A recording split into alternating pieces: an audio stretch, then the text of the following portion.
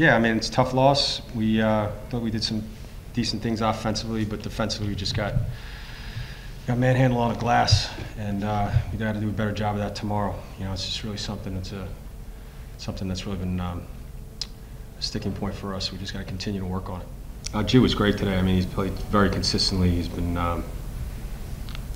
both offensively and defensively. He's just given 100%. You know, it's just something every game. He's just been consistent, and I'm just really proud of him. And he's really made huge strides from his freshman to his sophomore year. So he's got a long way to go, and he's improving every day. So we're happy to see it. Yeah, I think Geronimo makes the game pretty easy for us as a team. He's a great shot maker, and he makes plays, so we couldn't really ask any more from him. I just try to do my best. Nothing crazy. I try to play defense, and I just shoot when I go.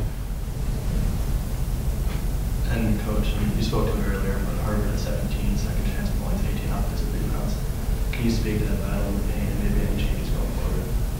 Yeah, I mean, it's really just what we've been focused on.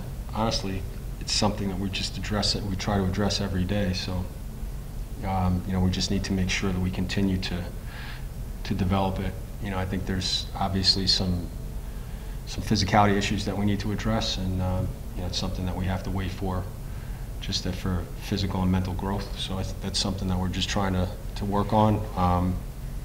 But you know, it's just a matter of when we don't rebound, we obviously are putting ourselves in a bad spot. So I thought we'd actually been defending well in the first shots, but then the second shots have really killed us. So it's something that we just have to keep looking for and looking at.